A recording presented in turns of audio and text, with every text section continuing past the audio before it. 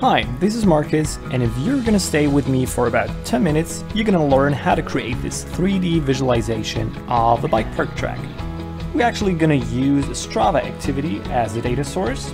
We're gonna learn how to trim line features. We're gonna create labels on the 3D landscape. We're gonna learn how to animate strokes and layers along a feature, and we will get a basic understanding on how to work with the 3D landscape sample project. Okay, so let's jump into this. I've got a Strava activity here, and I'm going to export this activity as a GPX. Once I did that, I can simply drag this GPX onto my browser. And by double clicking it, I will fit my view to the feature we've just imported. So I'm going to drag this out of the feature collection and remove the feature collection. And I'm going to rename this one track, because this is my whole GPS track that we did. I'm going to hold Alt and duplicate this feature, and now we're going to extract like a part of it. So I'm going to click the feature properties button here, and what we can do is we can trim this line feature. So as I drag these sliders around here, you can see that the line is actually trimming. And to make this pretty exact, I'm going to zoom in here, and you can point by point trim the feature here. There we go. Now this track is called Flow Country. And what you can see here, because we imported a GPX track, those coordinates have actually timing information. So if I would animate this with GeoLayers, you would see exactly where I had a break, and this part of the track is actually 5 minutes and 65 seconds. But I don't want to use this timing information for what we are going to create, so I'm going to uncheck that one. So I'm good to go for now. I'm going to hit apply. Now we need a project. So I'm going to open up the projects panel here and search for the 3D landscape sample project. I'm going to select Trap Code Mirror because that's the plugin I'm going to work with. Now this project comes with a bunch of map comps. I'm going to select the control map comp here and double click our track to fit my view to Winterberg. I'm not going to change the view, so I can already finalize my map comp. Now let's draw these tracks. I'm going to select my texture comp because we always want to draw on the texture comp that the displacement that Trap Code Mirror does works also with our tracks.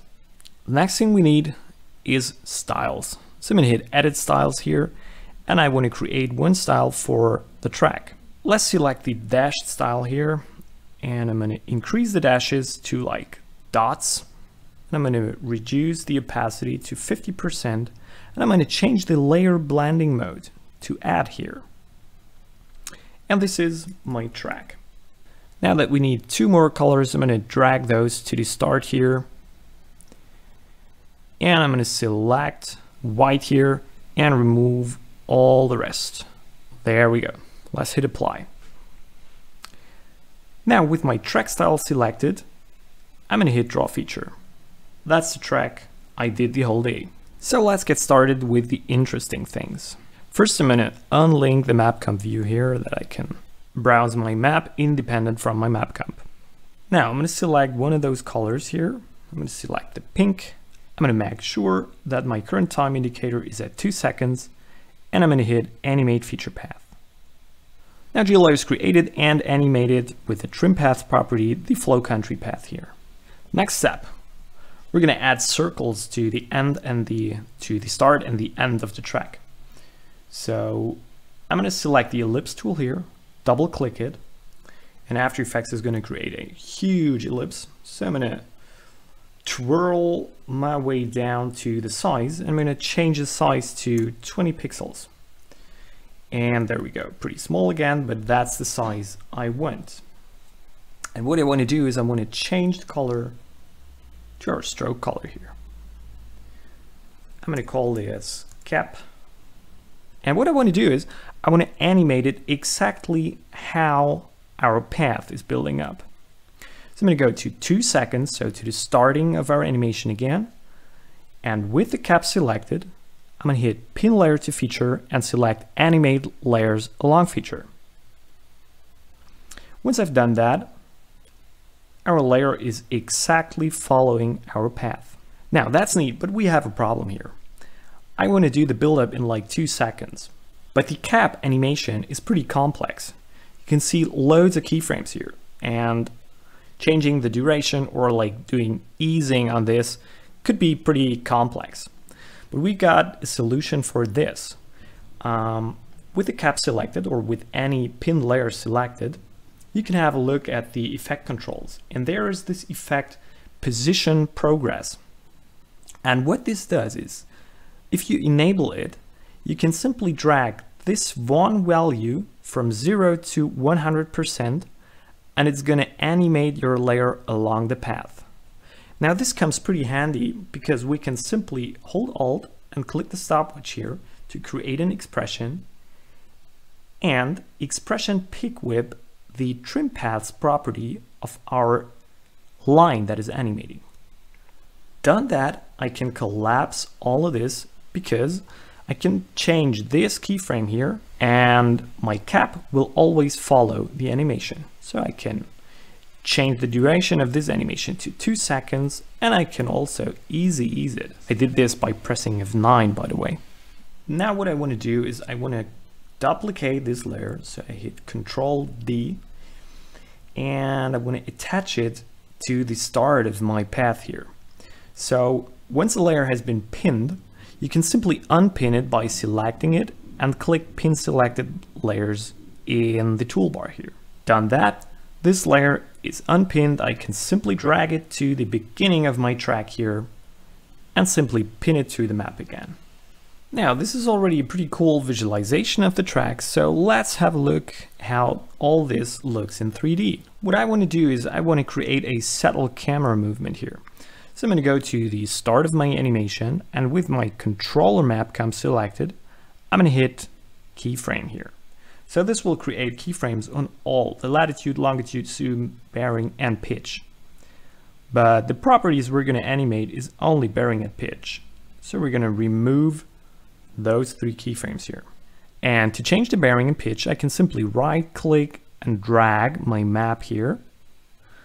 And as I release it, GeoLayers is going to update my 3D visualization here, and it also created keyframes. Now, I would like to label this track. So first I'm going to define a position where this label is going to sit. And by opening the feature properties, you can see this tiny label icon here, and you can drag it around. And I want to label this feature always on its start. So I'm going to zoom in here, go to the start of the track, and put the label there. So let's hit apply and click add label here. Now this label still sits in the wrong position, it's down here, but that's only because the label is not displaced with our trapcode mirror layer. So what we're going to do is we're going to change the height of the layer. So selecting the label, going to its effect controls and adjusting the height, and I'm going to push this up all the way to the starting point here. That's it. Now it's perfectly attached to our 3D landscape. What I'd like to do is I would also like to change the color of the label. So I'm going to go for an effect called tritone. And what I want to do is everything that is white in our label here, I'm going to color it in the color of our track here. Everything that's black is going to get white. And what you want to do is in the midtones here, you're going to select like a mid color. There we go. Now, let's add another track. So I'm going to repeat all the steps. Cool, we're done with our animation. So let's sum up. We used the GeoLayers 3D Landscape Sample project to create a visualization of these GPX tracks. We imported the track from Strava, we trimmed it, we created labels on a 3D landscape, and we added some camera movement. I hope you liked the tutorial. Have a great day. Bye.